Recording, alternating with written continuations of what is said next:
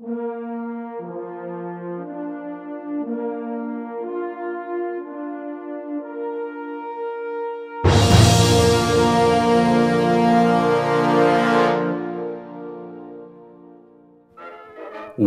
to How Does That Coin-Operated Phonograph Work?, where today we'll explore the Chicago model coin-operated phonograph. Early in 1889, a network of regional companies known as the local companies was formed under the leadership of the North American Phonograph Company. The 30 local companies were distributors for the Edison Class M phonograph, manufactured by the Edison Phonograph Works. However, supplies of Edison Class M phonographs from the Edison Phonograph Works were limited. To generate additional revenue from his existing Class M phonographs, in November 1889, Louis Glass opened the first successful nickel and slot exhibit in the Palais Royal Saloon at 303 Sutter Street in San Francisco. The success of Louis Glass, general manager of the Pacific Phonograph Company, prompted other local companies to enter the nickel and slot business. On February 7, 1890, Erastus Benson formed the Chicago Central Phonograph Company, a North American phonograph local company. Benson, a wealthy Chicago businessman and a Nebraska native, was also president of the Nebraska Phonograph Company. Fellow Nebraskan Leon Douglas was attracted to innovative technology. At 21 years of age, he began tinkering with phonographs and was granted one of the first patents for a workable nickel and slot mechanism. Benson discovered Douglas in Nebraska, bought his nickel and slot patent for $500, and moved Douglas to Chicago to work for the Chicago Central Phonograph Company. Henry Hoshin migrated to Nebraska from Germany in 1885 and established and operated the Hoshin Universal Electric Works in Omaha. Hoshin, skilled in electrical and mechanical works, created and patented a nickel and slot return mechanism for the Edison Class M phonograph. These three Nebraskans, Erastus Benson, Leon Douglas, and Henry Hoshin, all played pivotal roles in creating and bringing the Chicago model coin-operated phonograph to market for the Chicago Central Phonograph Company. Shown in the 1892 July-August issue of the Phonogram is the Chicago model coin-operated phonograph. In the phonogram, the Chicago Central Phonograph Company reported it had 100 coin-operated phonographs placed in and around Chicago, including Jackson Park, the site of the 1893 World's Columbian Exposition. In fact, the song playing in the background is the Columbian Exposition March, written for the 1893 World's Columbian Exposition. The 1893 book, The Adventures of Uncle Jeremiah and the Family at the Great Fair, tells of an encounter with coin-operated phonographs at the 1893 World's Columbian Exposition in the Manufacturers and Liberal Arts Building.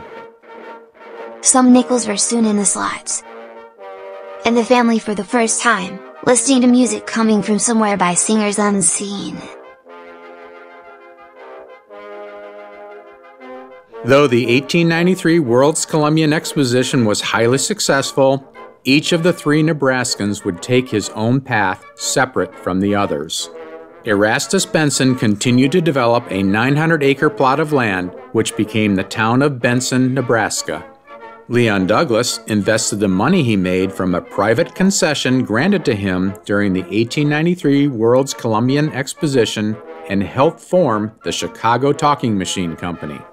Henry Hoshin would depart from phonographs to focus on railroads and develop a spring-actuated railroad crossing signal. This Chicago coin-operated phonograph was originally discovered in a warehouse in the Chicago area, amazingly intact with the Edison Class M and Hoshin nickel and slot return mechanism in place. This is highly unusual, as Edison only leased the Class M phonograph and demanded its return upon lease termination. When Class M phonographs were eventually sold late in 1892, They were not allowed to be installed in coin-operated machines and were marked as such. The cabinet on the Chicago model coin-operated phonograph is constructed entirely of quarter-sawn white oak. It has impressive bead molding surrounding the front and sides. A lockable lid opens to allow access to the mechanism. The signboard has beautifully inset carved drapes and rosette appliques on either side of a removable, framed instructions that also advertise the machine and song. The entire signboard is hinged. When 3 screws are removed from inside the case and the instruction frame removed, the signboard folds flat against the top lid for transport. One unsolved mystery relating to the case is a stamp within the channel where the front glass resides in the upper portion of the cabinet. Not visible with the glass installed, the professional stamp Braden may identify the cabinet maker. The mechanical foundation of the Chicago model coin-operated phonograph is the Edison Class M phonograph, first introduced by Thomas Edison in 1888. The Class M is powered by 2.5 volts DC, supplied from a battery contained within the cabinet below the mechanism. There was never a shaver installed in the carriage, as a shaver would extend past the coin chute, disrupting free travel of the carriage. The cabinet is so narrow that the Edison Class M end gate cannot be fully opened without access from a side door on the cabinet. To change cylinders, the top lid must be opened, and the brass catch on the inside of the side door disengaged. The side door can then be opened, allowing the Class M end gate to swing out. This Chicago model coin-operated phonograph is currently the only known surviving example with a Hoshin nickel and slot return mechanism, which is powered by a spring and wound by an attendant, though it required only periodic attention, as the Hoshin nickel and slot return mechanism returns the carriage over 45 times on a single winding. The Hoshin nickel and slot return mechanism is made almost entirely of brass, including the 2 cast brass arms that interact with the Edison Class M carriage. The front plate is marked Patent Applied For. Like a clock, a simple fan governor controls the speed of the Hoshin nickel and slot return mechanism, and a simple T winding key is used to wind the mechanism.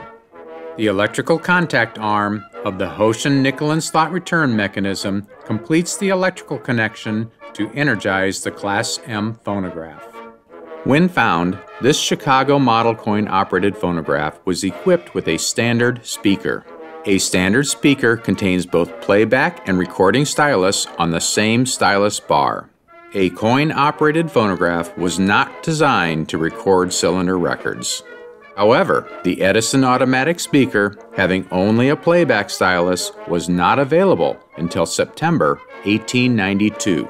The standard speaker, introduced in 1889, was the only available reproducer for this machine when the Chicago model coin-operated phonograph was placed into service.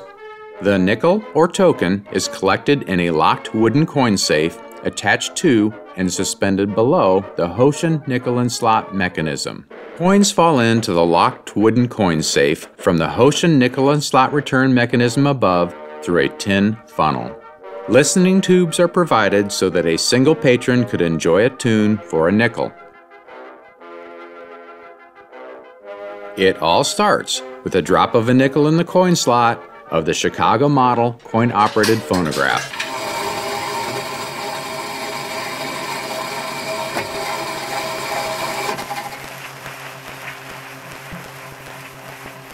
Edison record number 613. Washington Post March, made by the 23rd Regiment Band.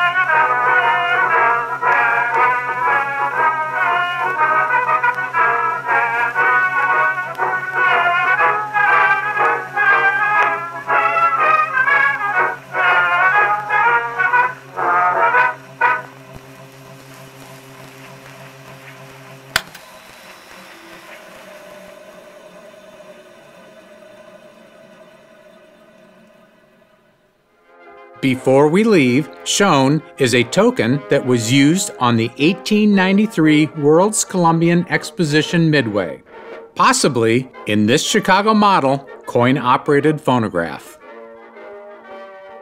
Thank you for watching this episode of How Does That Coin-Operated Phonograph Work?